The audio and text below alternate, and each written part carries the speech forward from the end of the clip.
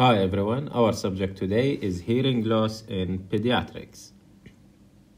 Basics. Hearing loss can be conductive or sensorineural or mixed due to problems along with the peripheral auditory pathway, external ear, middle ear, inner ear, and auditory nerve. Conductive hearing loss is usually due to problems in the external and middle ear. Sensorineural hearing loss is usually due to inner ear and auditory nerve problems.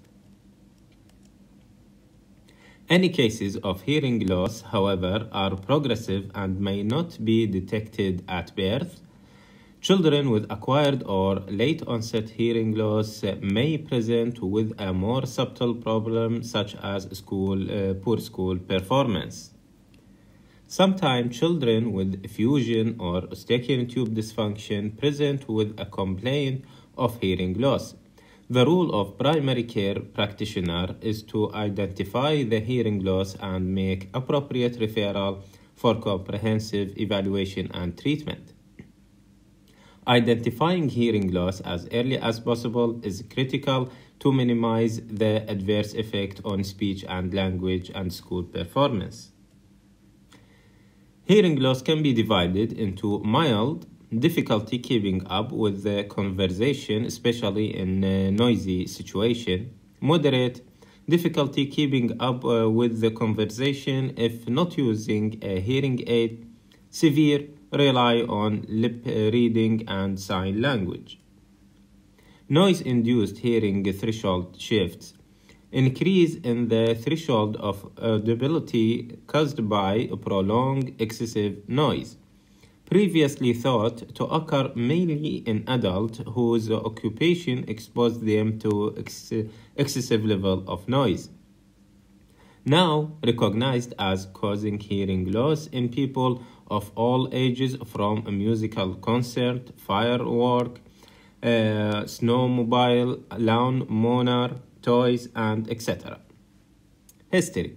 Determine the onset and progression of hearing loss, unilateral or bilateral, associated symptoms such as pain, tinnitus, vertigo, bleeding, fever.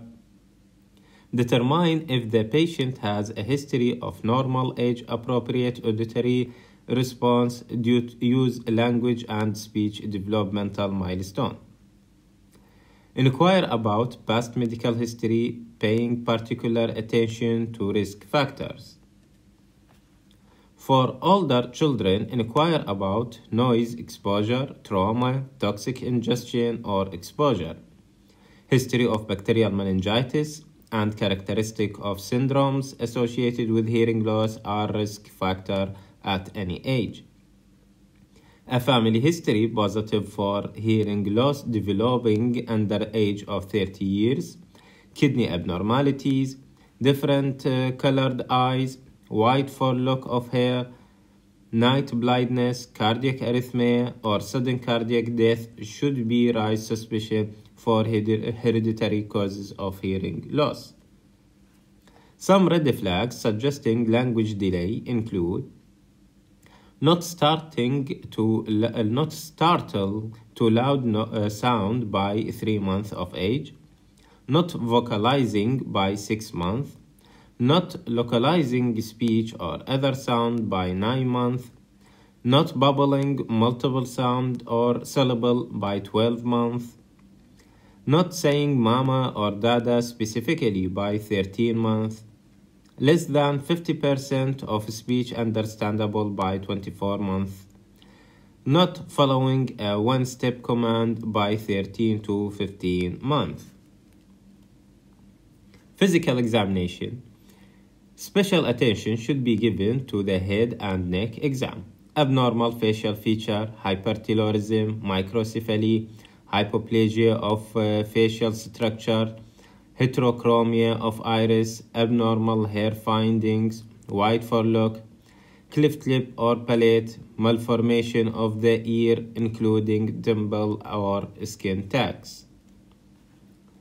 Eye placement and color should be noted. Microphthalmia or retinitis could suggest congenital infection. Abnormalities of the tympanic membrane, otitis media, perforation, cholesteatoma, hemotympanum. Skin and neurological examination are also important. Any characteristic suggestive of genetic syndrome should be noted. Weber test. Striking the tuning fork and then place on bridge of forehead, nose, or teeth. Ask the patient if the sound is louder in one ear or the other. Normal hearing equal bilaterally. Conductive hearing loss, vibratory sound is louder on the bad side. Sensorineural hearing loss, vibratory sound is louder on the good side. Rene test compares bone conduction, striking and place the tuning fork on the mastoid bone, to air conduction, striking and hold the tuning fork lateral to the external ear canal. Normal hearing, air conduction more than bone conduction. Conductive hearing loss, bone conduction more than air conduction. Sensorineural hearing loss, Rene test not as helpful as both air and bone conduction may be decreased proportionally. How to approach the child with hearing loss after performing history and physical examination, review of language development, perform pneumatic otoscopy. If it is abnormal, could be cerumen impaction or other foreign body, otitis media, perforated tympanic membrane, cholesteatoma, microtia, oral atresia, tympanic membrane, or ossicular abnormality. If it is a normal otoscopy, perform tympanometry and hearing test. If it is a normal tympanogram and normal hearing, this is acoustic trauma. If it is a normal tympanogram and abnormal hearing test, patient need a referral for a multidisciplinary team, differential diagnosis, syndromic hereditary hearing loss, like Waardenburg syndrome, Albert syndrome, Usher syndrome, Pindard syndrome, Jervell syndrome, Lange-Nielsen syndrome. Non-syndromic hereditary hearing loss, noise-induced hearing loss, neurofibromatosis, ototoxic drug or toxin, head trauma. Other causes of hearing loss like infection include congenital infection. If it is abnormal tympanogram consisted with otitis media with effusion. If it is yes, this is otitis media with effusion. If it is no, perform hearing. If it is normal hearing, if it is yes, differential diagnosis, tympanosclerosis, perforated tympanic membrane, Eustachian tube dysfunction. If it is abnormal hearing, patient also need referral, differential diagnosis, adhesive otitis, ossicular discontinuity, perforated tympanic membrane. Top tips. The most popular screening is evoked autistic emission, which is inexpensive and the results are easy to interpret. However, it has a high failure rate, about 40% for day 1 and 2 of life. Children who fail the evoked autoacoustic imaging test or these at risk, like family history, intrauterine infection, or craniofacial anomalies, must be evaluated by auditory brainstem response. Although most otitis media with effusion are transient, some children, like those with Down syndrome or cleft palate, are at high risk of developing persistent effusion. Although the insertion of grommet for otitis media with effusion is effective in improving language acquisition, this effect lasts as long as the grommet are patent. Long-term benefits are not certain. Antibiotic, antihistamine, decongestant, and steroid are usually ineffective. Red flag. A child with the unilateral progressive deafness, vertigo, and tinnitus should be suspected as having acoustic neuroma. Children with neurofibromatosis at a higher risk of developing this tumor. For any child who presents with the psychosocial problems, hyperactivity, conduct problems, or delayed language and communication, a hearing test is essential. When parents suspect that their child's hearing is inadequate or delayed, this must be taken seriously. A rapid referral to an audiological center should be made.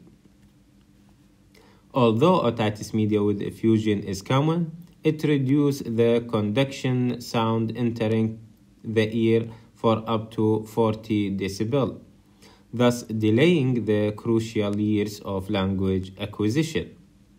Exposure to high-intensity sound, 80 to 100 decibel in rock music, can cause temporary hearing loss.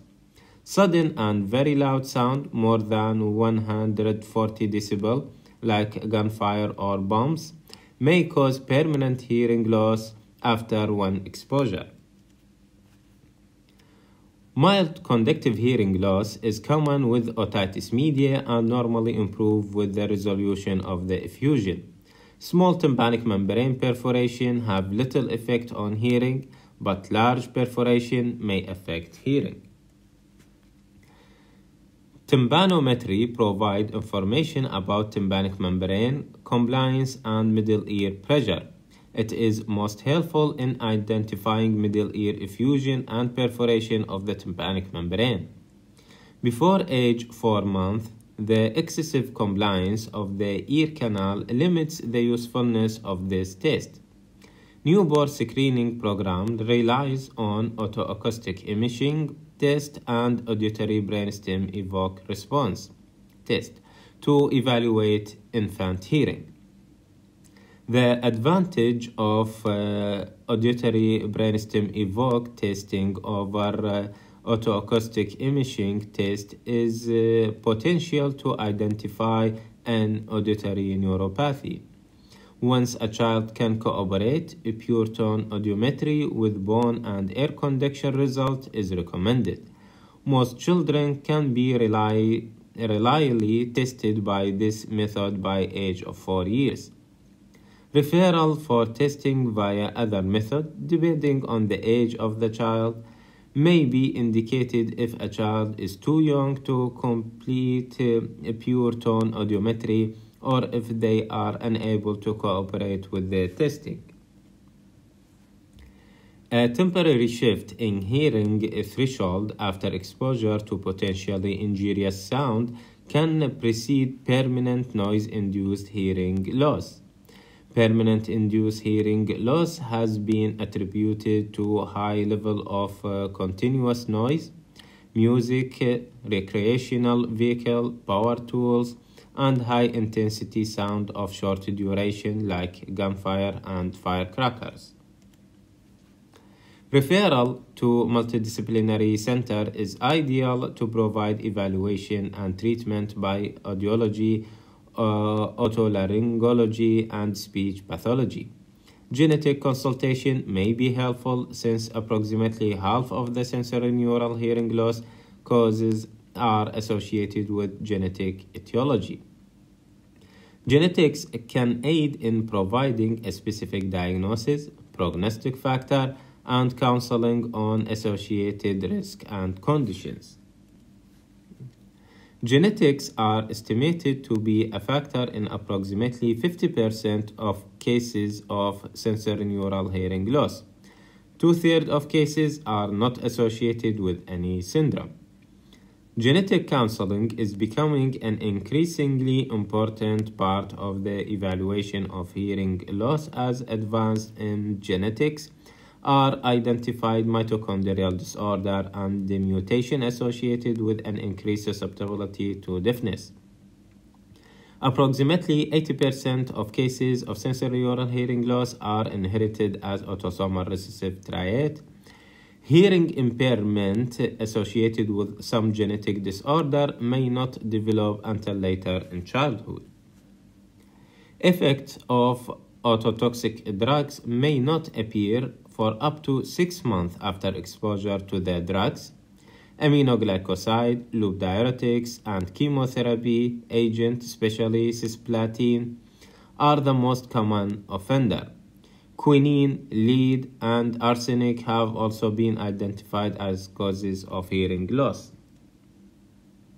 Both conductive and sensorineural hearing loss have been reported in children who experience head trauma due to temporal bone fracture or inner ear concussion. Spontaneous resolution usually occurs. Infection, meningitis, Lyme disease, parvovirus, measles, mumps, rubella are rare causes of sensorineural hearing loss. Perilymph fistula, vascular insult to the inner ear, and the first episode of Meniere's disease should also be considered. The tympanogram in otitis media with effusion is typically rounded or flat. Thank you for your listening.